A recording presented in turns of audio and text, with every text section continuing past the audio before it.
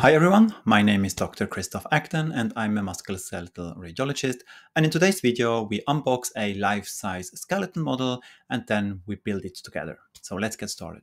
That's the box. Let's open it. Okay. Nice. Okay, so this looks nice. So it's, for the most part it's already assembled, and I'm gonna take out all the pieces now.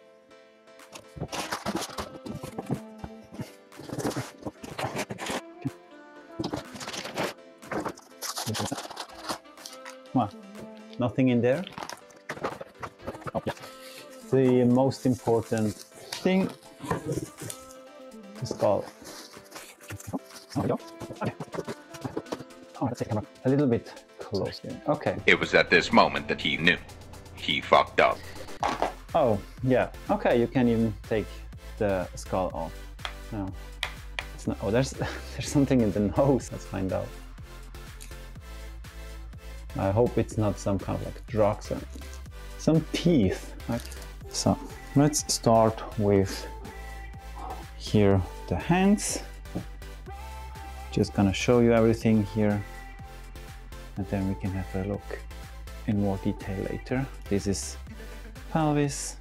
We go through all these things here in a second.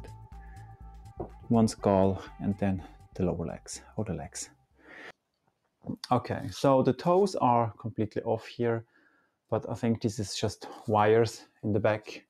Oh yeah, so there's already a dislocation of the Lisfranc joint here, first TMT joint, as you can see. We don't want that.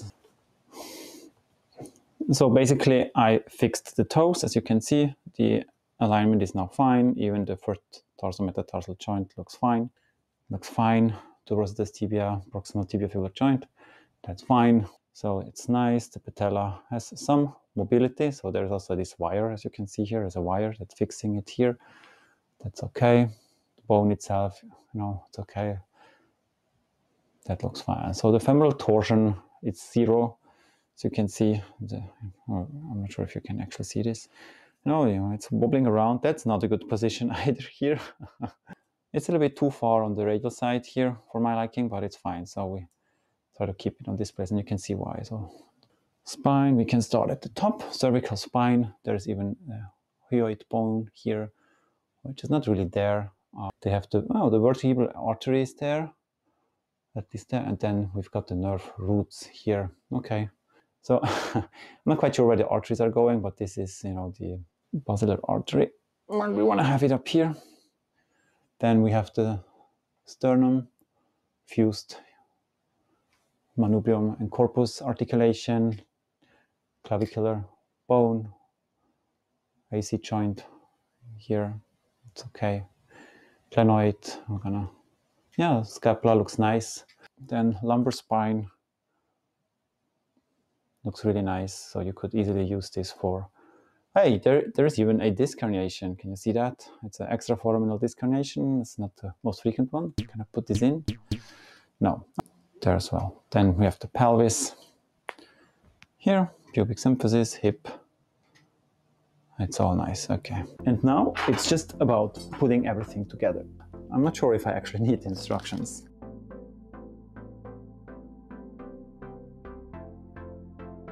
So one of the wheels has a brake, so I can prevent it from rolling around.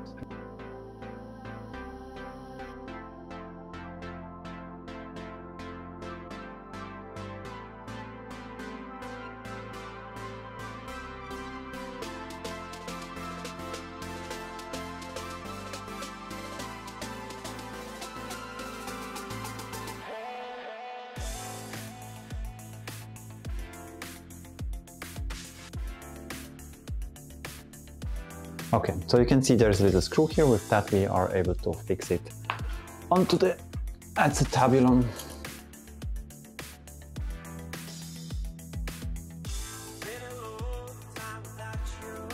Over there, go.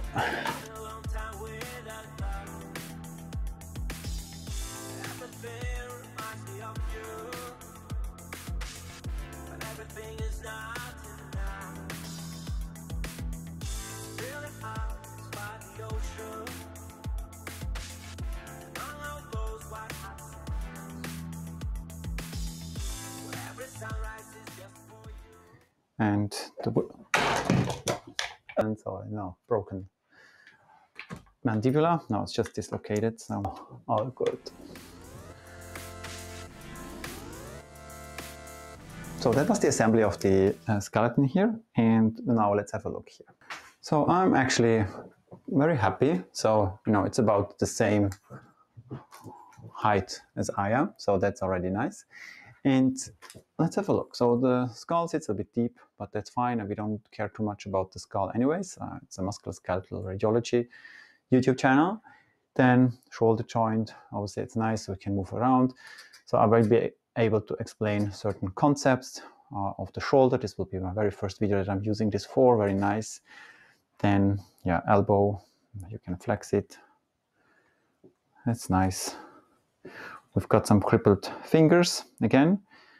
Now the little pieces here, I think they will potentially also allow for illustration of some certain ligaments and tendons. So I'm looking forward to that as well. The spine, well, people don't really have too much problems with the spine anyways. We've got the sacroiliac joints. Here, ischial tuberosity, that's fine. So the hip, let's have a look at the hip. So I think it's nice to illustrate what would happen with some impingement kind of things, but then again, you know, it doesn't allow the full rotation. It's very narrow. The acetabulum is very narrow, but I think I should be able to demonstrate a couple of things there. That's all right. Other side is the same. And the knee is great, lots of space. I can have good mobility here. Should be able to do some stuff there. And certainly also with the ankle, I think, you know, the ankle will be quite nice to illustrate some of the ligament and tendons and, you know, what that then looks like on MRI.